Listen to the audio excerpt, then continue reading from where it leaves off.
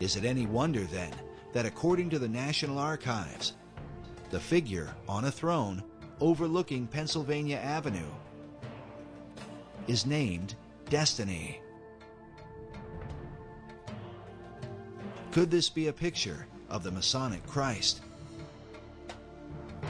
And how might he differ from the Christ of the Bible? But even now, the face of Christ is changing in the world. In New York, at the Cathedral Church of St. John the Divine, we find a mysterious image hovering above the altar where a traditional crucifix would be. There are no nails in his hands and no crown of thorns upon his head. Instead, we find a robed figure, belted at the waist, with a Zoroastrian-looking cap upon his head, rays of light shining behind him. Could this be the Christ of the New Age?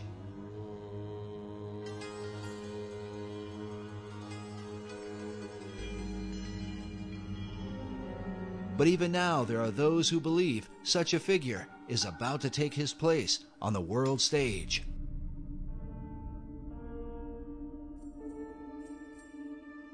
In 1982, an English painter named Benjamin Creme took out full-page ads in newspapers around the world declaring the Christ is now here.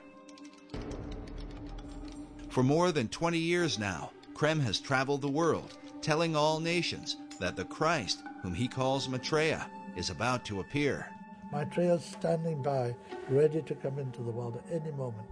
We caught up with Mr. Creme in August of 2006, as he had just come from speaking to an independent group at the United Nations.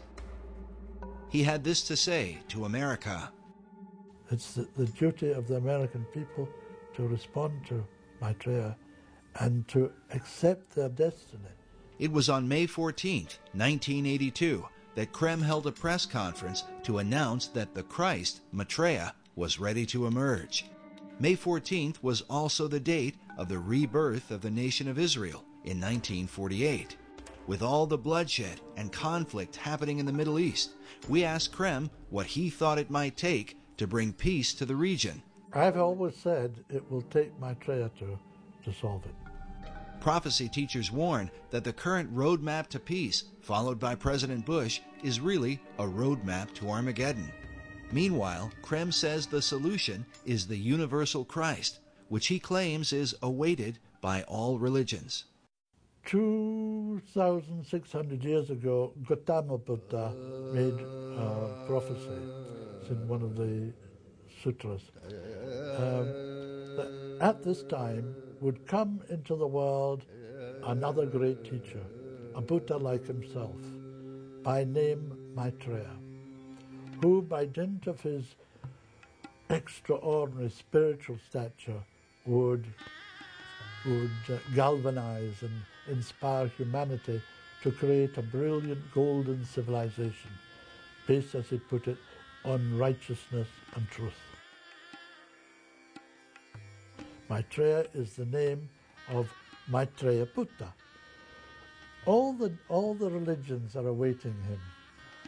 The Muslims are awaiting a teacher they call, or a prophet they call the Imam Mahdi. The Hindus are awaiting the return of Krishna or Kalki Avatar. Buddhists are awaiting Maitreya Buddha. He is in fact the world teacher for this age, the age of Aquarius, which is beginning now. But how have Creme's teachings been received by Christians who are awaiting the return of Jesus Christ? Jesus Christ teaches very clearly, he said, I'm the way, the truth, and life. No one comes to the Father but through me. If we want to try to bring everything together and say, hey, we all worship the same God, well, then we're going to find ourselves offending the one true God. Many of them believe that what I'm talking about is what they call the Antichrist. Some even think I'm the Antichrist. Many of them think, if I'm not the Antichrist, I'm the leg man for the Antichrist. Krem is very significant to the New Age movement because he's kind of like the John the Baptist of the New Age movement. He even as John the Baptist was the voice crying in the wilderness that the Messiah had come, at Jesus' first coming. Krem believes that he's the one who's heralding his second coming. However, it's a New Age Christ. It's not the Jesus Christ of the Bible. And he comes in a way that the New Age Christ or the Antichrist is portrayed to come, not the way Jesus Christ is coming. You don't know what the Antichrist is. The Antichrist is not a man. It's an energy. It's an energy, destructive energy, deliberately released to break down the old order. It's in Revelations of St. John, if you know. The beast 666, the number of a man, is the Antichrist, Nero. The Emperor Nero, it was released through the Emperor Nero to bring about the dissolution of the Roman dispensation to prepare the way for Christendom. Oddly enough, Krem's teaching is very similar to a doctrine taught in the Christian community called preterism. Preterism comes from a Latin word that means past. In a nutshell, preterism teaches that the prophecies from the book of Revelation were fulfilled by 70 AD, a teaching many Christians reject. It's really a recipe for apostasy to set up the church for the Antichrist. While many prophecy teachers warn that the coming of an Antichrist is imminent, Benjamin Krem strongly disagrees. It has been, it has gone, it's done its destructive work and made possible for the Christ himself to return to the world. Could Benjamin Krem be right? Were all the prophecies concerning the Antichrist fulfilled in the past? And does the world now stand ready to receive the Masonic Christ of the new Aquarian age? And what can this mean for America? Even now, some believe that America's true destiny is to establish the kingdom of God on earth. Could they be right? Is this the key to understanding the secret architecture of Washington, D.C.?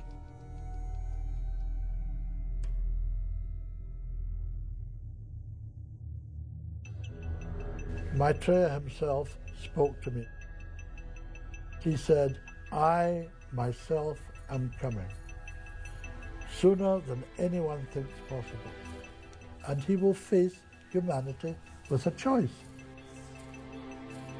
Create justice in the world and build the most brilliant civilization this earth has ever seen. Or perish utterly. That's the choice.